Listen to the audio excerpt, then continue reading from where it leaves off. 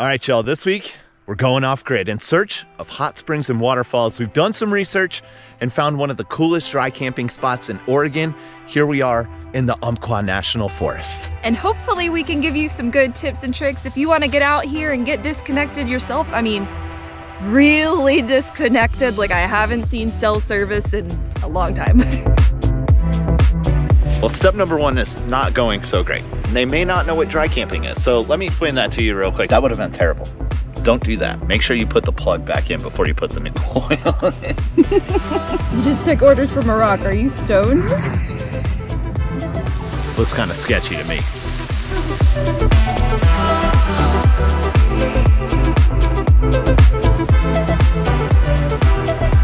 I think this is the tallest waterfall we will have ever seen, and the third tallest waterfall in Oregon. That is so high.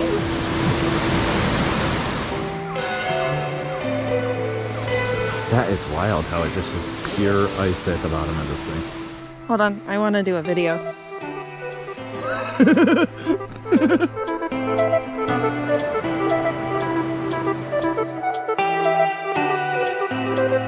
Not a bad way to finish the day, y'all.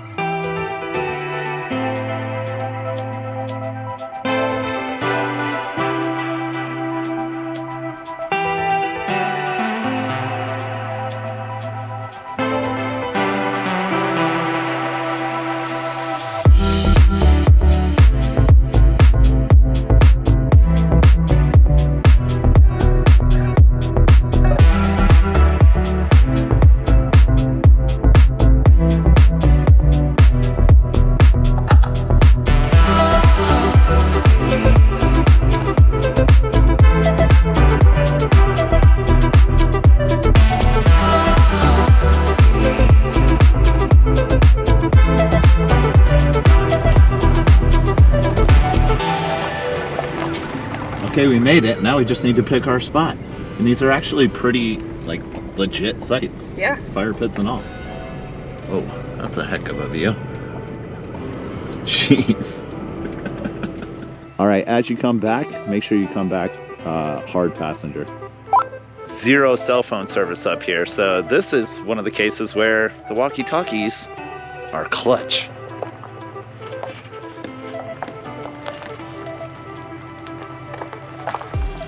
I'd say that'll do it. Might be the biggest space you've ever parked in, but good job. We won't assume that everyone that watches this channel owns an RV, and they may not know what dry camping is. So let me explain that to you real quick. That's what we're doing right now without any sewer, water, or electricity. But our electricity situation is solved with the generator behind us. Yeah, so technically we're cheating. We are dry camping, not boondocking, right? No, sorry, opposite. Is it? I don't know. We've used this generator a lot of times, and they do recommend that every 100 hours of usage, you go ahead and change the oil, which is what we're doing right now. You see that little Gatorade bottle draining it out. Don't drink that. Don't drink it. We have the Champion open frame inverter. It actually goes up to 4,000 starting watts, which is more than enough for running our AC. We bought this after some research and it happened to be on sale at the time. I heard a lot of people say that the closed frame is quieter and better for like more close quarters, so we might have to look into that in the future. But for now, this works just fine because we have no neighbors. Yeah, we rolled up here and we are solo. Got the place all to ourselves, so should be pretty fun. Dry camping is awesome for two reasons, because sometimes it gives you the opportunity to camp in a place that you wouldn't normally be able to camp at. And second, you can save money. Now, so far, the only thing that we've spent money on is gas and oil. And our generator, not even gonna use this whole quart. You might want to close it first. You're about to waste all of our oil. That would have been terrible. Don't do that. Make sure you put the plug back in before you put the new oil in. I knew this whole time. I was literally watching you to see if you would realize it. Don't worry, I wasn't actually gonna let you make it. I'm standing like 10 feet away from it after we started it, and yeah, it's a little loud, but as soon as I'm on the other side of the RV, I can barely hear it. And plus, once you get used to it, it's no big deal. But we're definitely gonna, in the future, look into a quieter generator. Now it's time to solve our water problem. And yes, it's a problem because we thought we were gonna be able to fill up at a ranger station just around the corner from where our dry camping spot is. However, that did not work out so well. Okay, the Toketee Ranger Station.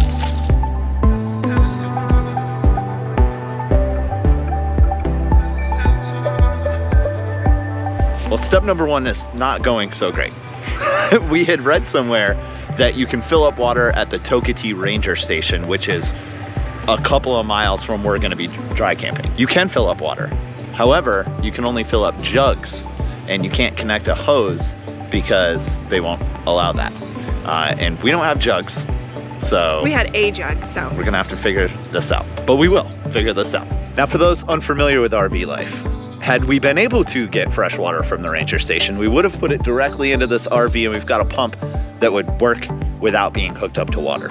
We've got a huge tank, and normally we don't even fill the whole thing when we're dry camping. We just wanted a little bit.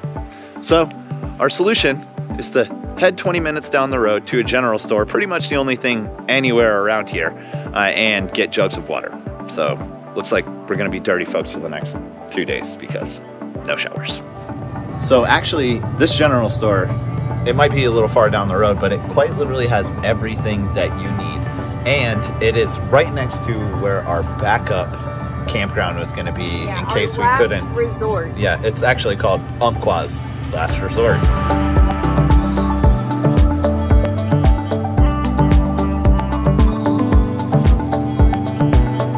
It says turn me over. You just took orders from a rock. Are you stoned?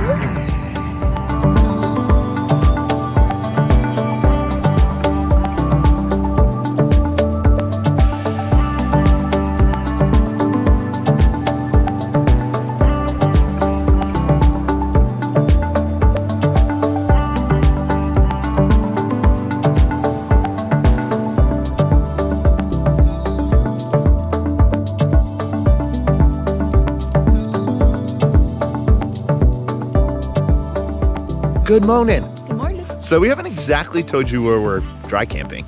We're at Clearwater Forebay number 2. So we did a little research. This is at the top of a lot of the most popular dry camping spots in Oregon. We're here in the Cascade Mountains at about 3,000 feet elevation. It's November and it's a little chilly outside. Yes, and I think we're actually right between like 2 snow events because it snowed a couple of weeks ago and now it's completely melted, almost completely, and it's supposed to start snowing again next week. Yeah, in like 2 days. So we found a little window to get up back to the mountains with the RV. This is actually one of the few boondocking or dry camping spots that we've been to that GPS actually led us directly to. Usually you have to find some kind of weird coordinates and put them in your GPS that way. Okay, but fair warning, there's no signal within 20 to 30 miles Either of where way. we are in either direction. Crater Lake is about 30 miles in one direction, and you're going towards Roseburg, Oregon in the other direction.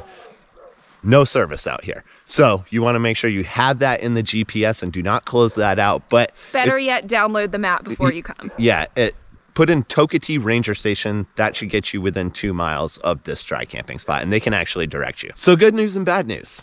We are the only people up here, which is awesome sauce.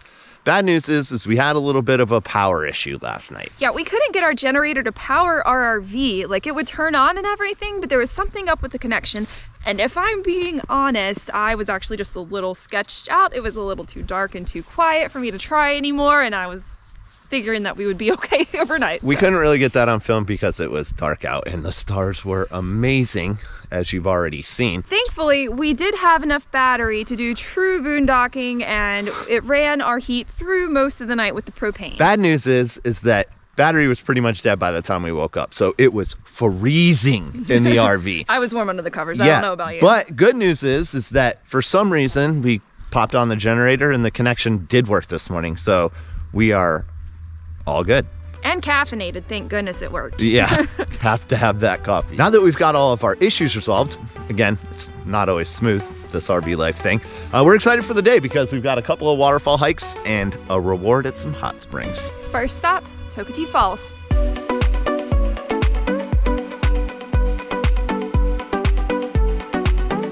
So this is actually pretty cool. The spot that we're in, Clearwater Forebay, number 2, is part of a hydroelectric system. And if you can see across the way, that pipe right there is basically doing the same thing right here in front of us. And they're running water from the top of the Cascade Mountains down through here to create electricity, which I think is pretty dope. Yeah, I don't exactly know what a forebay is, but it seems to be just a collection of water that is grouped together, and I guess its only purpose is to go down that pipe. We're just guessing.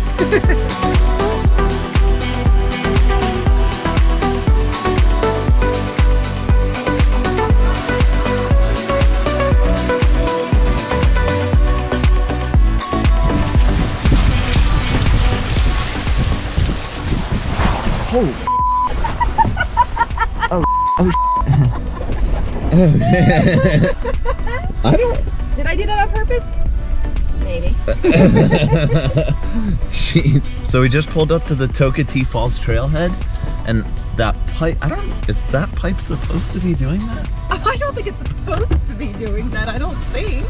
This thing looks like it's actually made of wood, if you look closely enough. Yeah. So it looks like some of the solutions is just sticking sticks in holes. They literally jabbed stakes in some of the holes to keep them from leaking. This has to be really old, otherwise it'd be made out of different material, right? Maybe they're just trying to hold on to what they have. Looks kind of sketchy to me. 97 steps up and 125 steps down. Not too bad. So first hike of the day, Toketee Falls, supposed to be one of the more popular waterfalls in the Cascade Mountains, and it's an easy one. It's only 0.4 in, 0.4 out. Toketee also means pretty or graceful in Chinook. So we're about to see how pretty it is.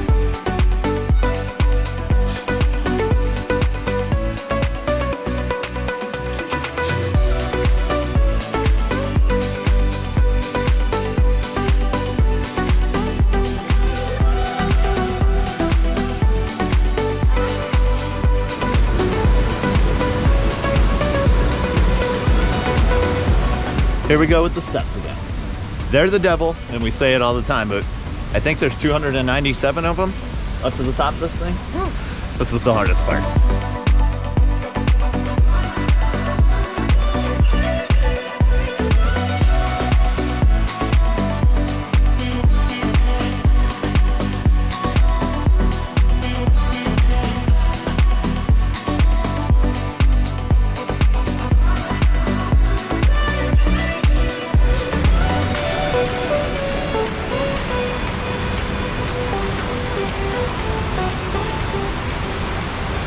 I'd say it's worth it.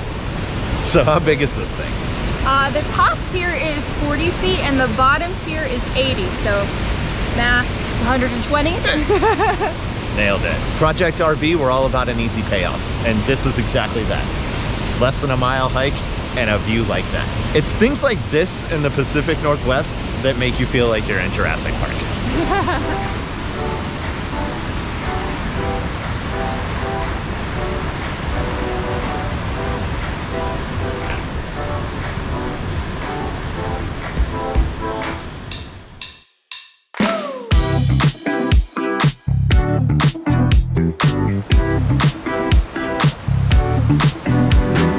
just like to point out, Victoria, she'll do anything to get the shot.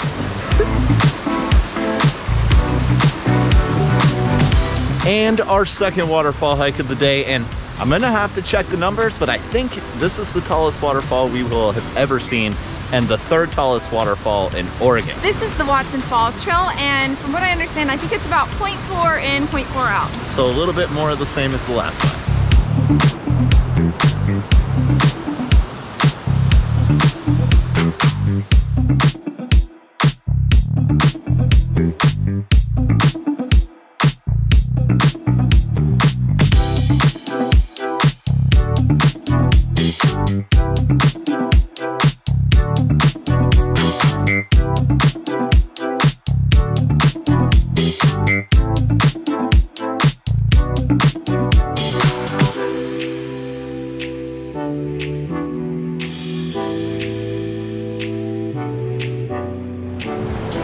Oh wow, you can see it from right here.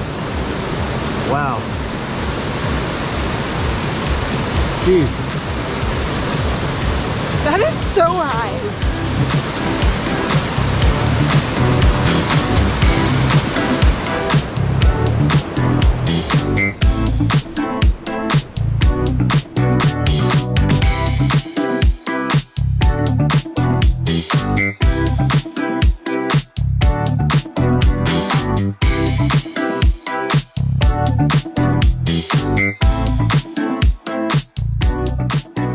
Said this before, little kids and old people both are on this trail, and anyone can do it. However, we'll note 370 feet of elevation gain in less than half a mile.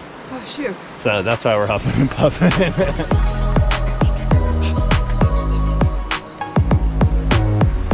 Whoa. Holy shnikes.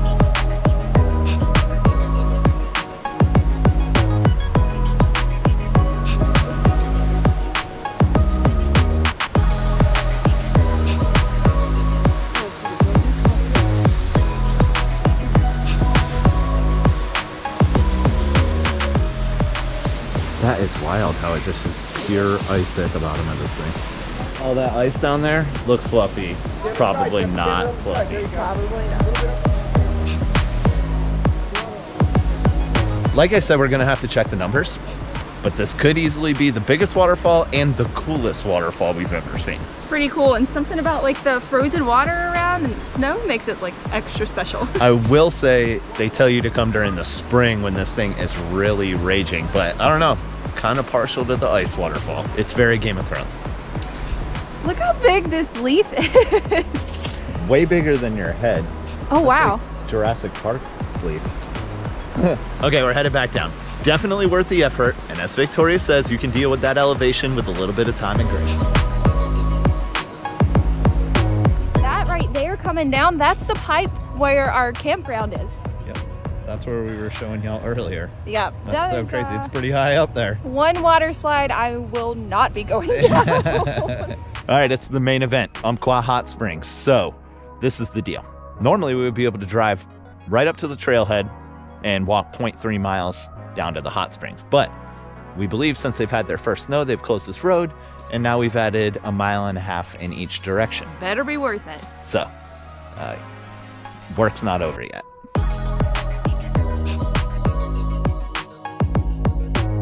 There are a couple of things that we have gotten a little better at here in the last day and a half.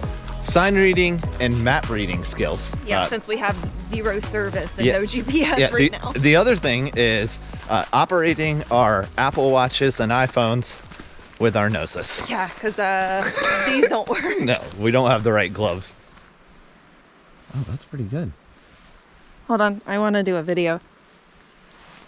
Did you get it? No, that's pretty good. Professional.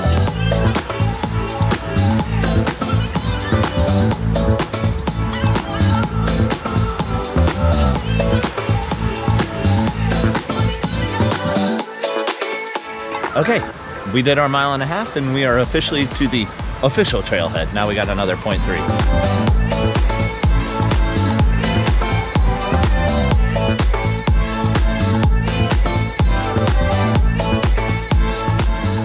the restroom, according to the reviews.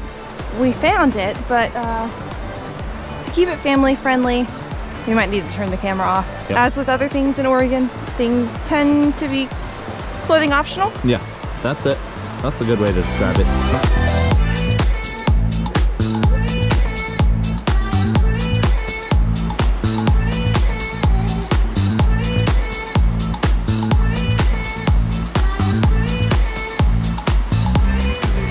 We made it.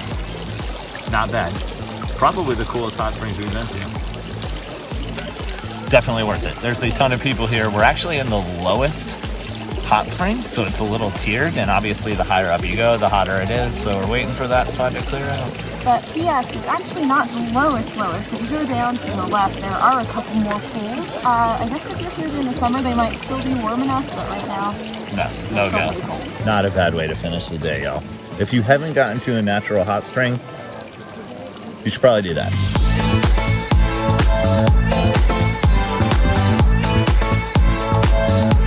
Okay, you about ready to head out? I think it's about that time. Yeah, we're losing sunlight.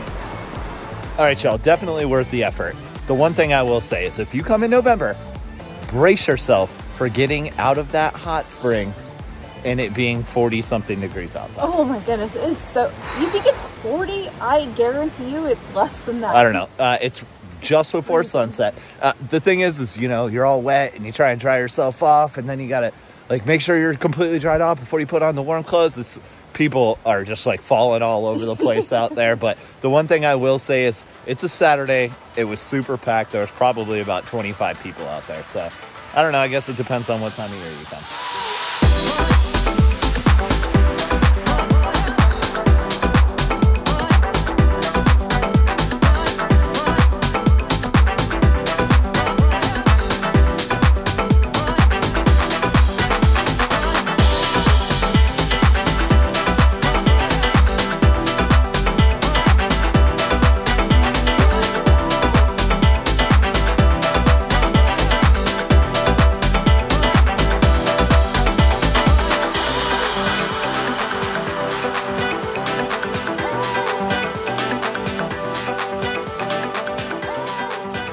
All packed up, and that is a wrap on our off-grid adventure. And honestly, it's probably the last time that we get the RV up into the Cascade Mountains before we leave Oregon, because we don't love driving this thing through the snow. And we don't own snow tires or snow chains or whatever anything. You snowy people do. And have no desire to, so. But don't worry, we've still got about 4 more-ish weeks of Oregon adventures coming your way. This is important. Everything that you saw in this episode happened within 6 miles of our camping spot. And speaking of our camping spot, we might as well knock this out. A Project RV Boondock Review. Boop. Clearwater 4 Bay number 2, like we said, it was easy to pull up in a map and it took us right here. It's free, but there is a 14-day limit. And there's about 10 campsites of varying sizes. Yeah, it's a little bit different than other boondocking areas where it actually has real campsites in it. Yeah, it's got a picnic table and a fire pit. It's probably important to know if you're gonna come up to this campsite, it is a dirt road and a pretty steep hill, so 4-wheel drive would certainly be useful. Had this place all to ourselves and loved staying here. And it was fun getting disconnected. Yeah, we had absolutely no service the entire time with our phones, which is AT&T, but we do hear that there might be some Verizon service, just so you know. I hear puppies whining and getting impatient, so it's time to wrap this thing up. We'll catch you next Sunday, y'all. Bye. Bye.